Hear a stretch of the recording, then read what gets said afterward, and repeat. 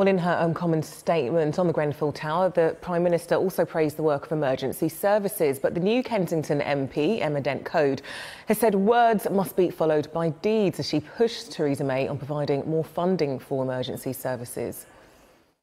Will the Prime Minister commit to adequate funds to enable emergency services, and particularly the London Fire Brigade, to be fully funded to carry out this work and reverse the cuts to the funding of fire services that have made their lives so difficult?